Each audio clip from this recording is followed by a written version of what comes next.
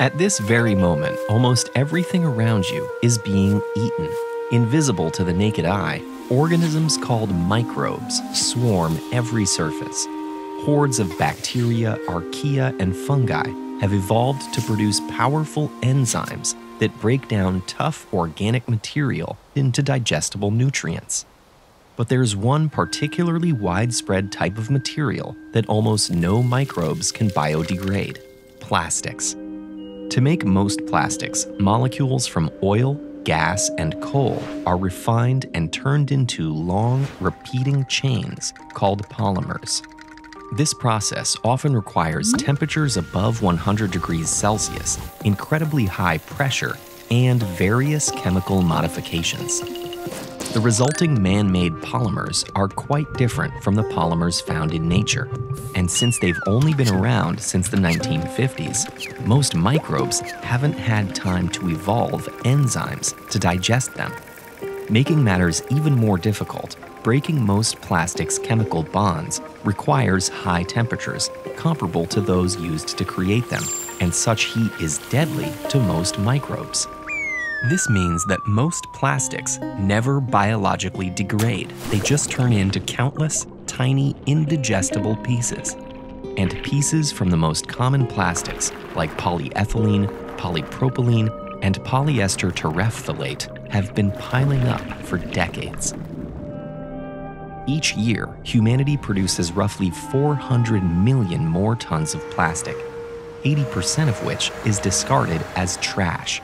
Of that plastic waste, only 10% is recycled, 60% gets incinerated or goes into the landfills, and 30% leaks out into the environment, where it will pollute natural ecosystems for centuries.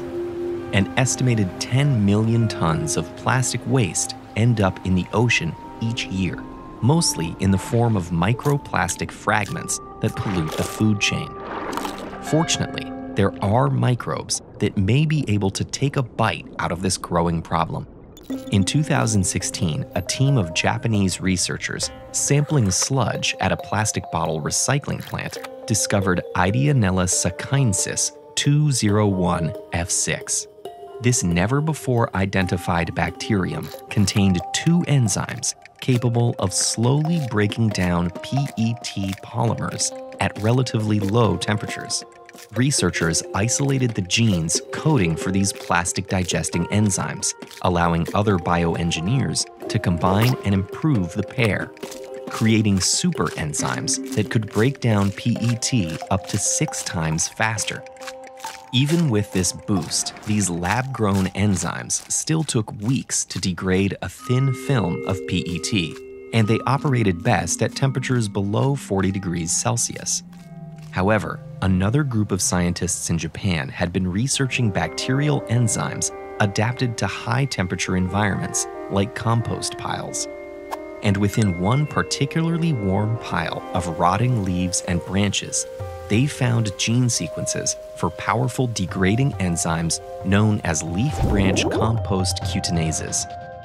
Using fast-growing microorganisms, other researchers were able to genetically engineer high quantities of these enzymes. They then enhanced and selected special variants of the cutinases that could degrade PET plastic in environments reaching 70 degrees Celsius, a high temperature that can weaken PET polymers and make them digestible. With the help of these and other tiny diehards, the future of PET recycling looks promising. But PET is just one type of plastic. We still need ways to biologically degrade all the other types, including abundant PEs and PPs, which only begin breaking down at temperatures well above 130 degrees Celsius.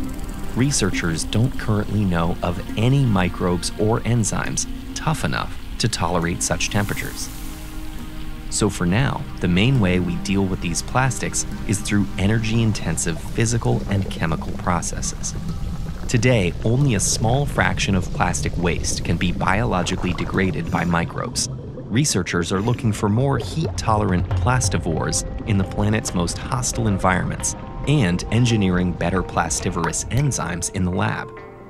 But we can't rely solely on these tiny helpers to clean up our enormous mess. We need to completely rethink our relationship with plastics, make better use of existing plastics, and stop producing more of the same. And we urgently need to design more environmentally friendly types of polymers that our growing entourage of plastivores can easily break down. Plastic has only been used widely since the early 20th century, so how did it come to be everywhere? Take a look back at the invention of plastic with this video, or find out what really happens to the plastic bottles you throw away with this video.